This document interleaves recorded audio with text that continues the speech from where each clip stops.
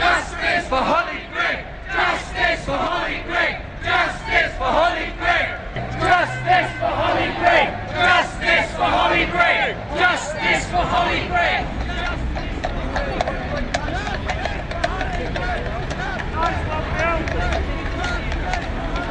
Who are you with?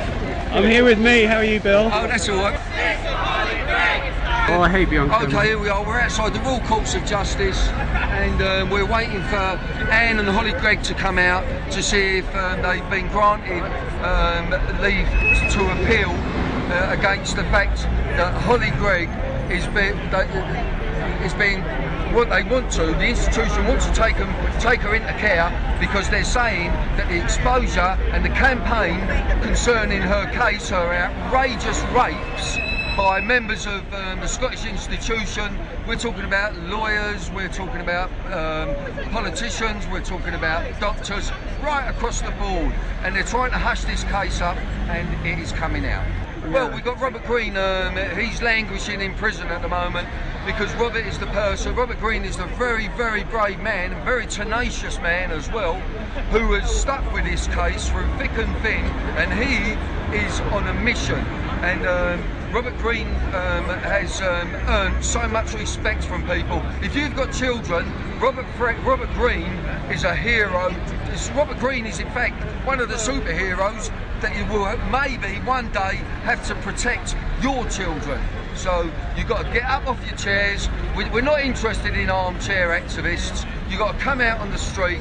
You've got to get in touch with your members of parliament, and you've got to say, why isn't the Hollie GREIG case being portrayed in the national media?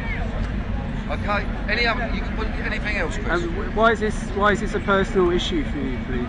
It's a personal issue for me because not only as a filmmaker, as a documentary filmmaker, my whole family were brought up and abused in the institutional care systems of this country.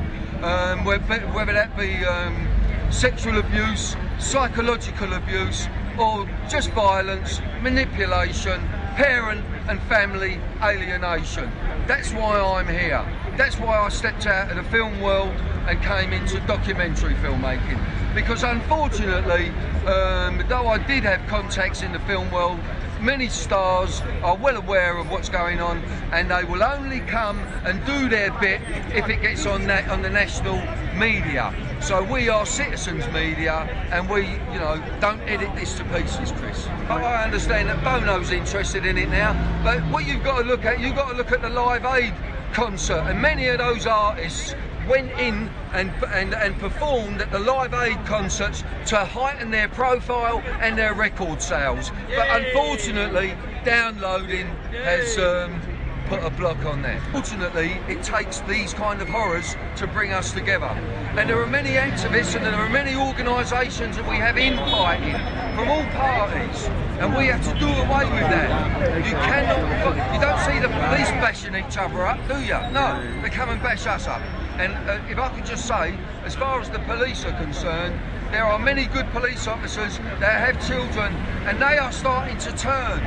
And I've been talking to many of these police officers, and they are saying they're not allowed to give interviews, and they'll talk to you on the street, but if you've got a camera and a press pass as I have, they won't talk, and they're not allowed to talk.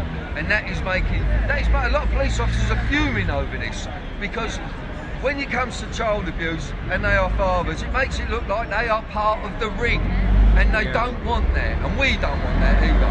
And all you police officers out there that you see this, and I know a lot of you watch all these films, you are being put into the same pot as the institutions that were raping people like Hollie GREIG. And Hollie GREIG is here as an example for us. She is not the only one. Justice for Hollie GREIG! Justice for Hollie GREIG! Justice for Hollie GREIG! Justice for Hollie GREIG! Justice for Hollie GREIG! Justice for Hollie GREIG! Justice for Hollie GREIG! It's good, isn't it? Yeah. Justice for Hollie! Free Robert Greene! Justice for Hollie!